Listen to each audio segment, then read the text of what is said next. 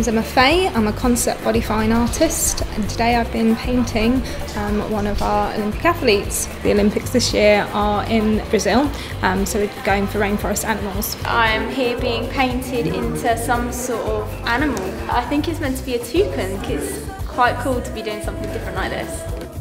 Being painted actually feels really nice. I'm quite liking it at the moment, but I'm really excited to see what the final result's going to look like. Lottery funding has been so important to me. I got to train more, to gain experience, to be able to go to as many competitions as I can because of the National Lottery funding really has, I think, has helped me to get where I am today. It's unreal how you're able to just, in a matter of a few hours, paint my whole body and turn me into this animal. It's just incredible.